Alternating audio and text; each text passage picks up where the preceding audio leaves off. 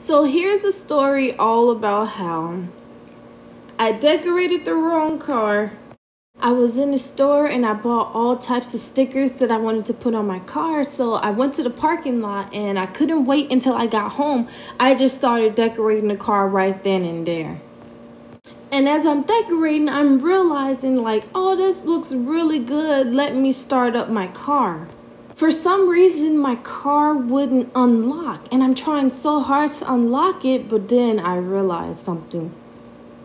It was the wrong car. I got up out of there so fast.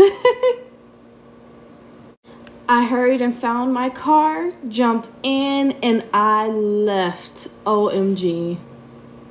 Well, accidents do happen, and I can't really blame myself too much for mistaking my car for someone else's. It's just, it'll be different next time.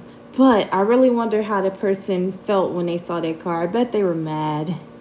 Moral of the story is check your car before decorating it. Thanks for watching, everyone.